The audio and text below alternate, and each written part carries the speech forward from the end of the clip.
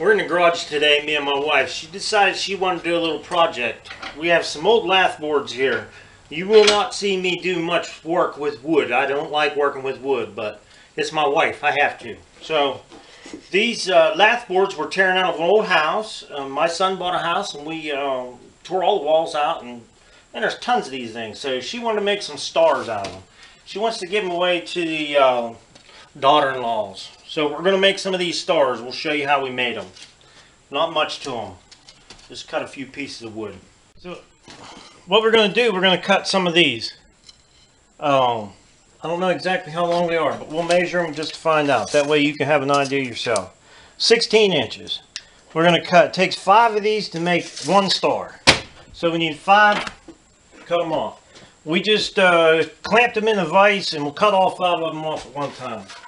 We don't want to play around with this stuff.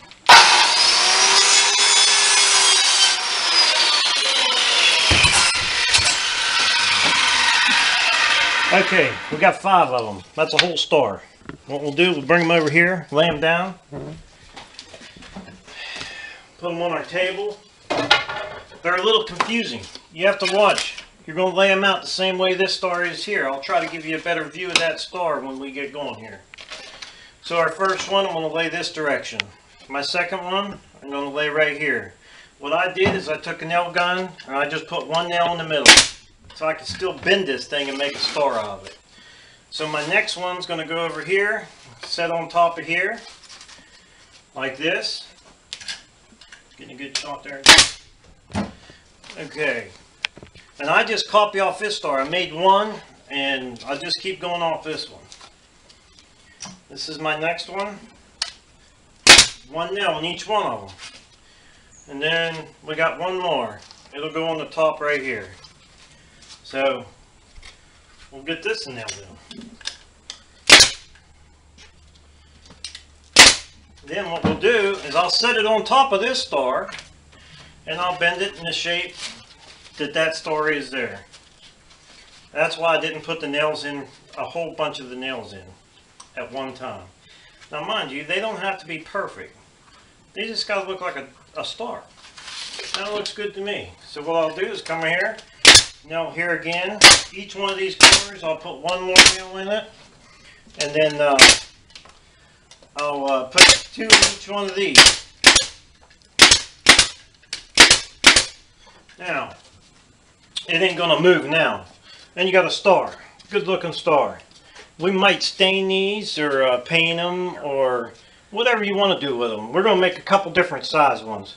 So as soon as we get a few of these done, we'll turn the camera back on and give you a view of them, get them done up. Okay, we got 3 sizes. My wife wasn't happy with one size. She had to have 3 different size stars. So we got the big one, and then we got that one and this one. So we're going to make too many of these. So we got all the little ones made. We're going to make a bunch of, I guess, the medium sized ones, right? The medium one? We'll do the big ones first. Oh, we're going to do the big ones. Yeah, and then if we have any smaller pieces, we could use them for the other ones. Okay, so we got our stars. We got 3 different sizes here. Not hard to make. Just lay one out on the table and get one first. Once you get one first, you're going to have a gap in these smaller ones. You can see that gap right there. There's a gap in here, but there'll be one of them with a gap. I know I've seen where some people put a spacer in there, but it ain't gonna hurt anything. Now the big ones, they'll pinch together because they're longer. And the longer the wood is, the more give it has.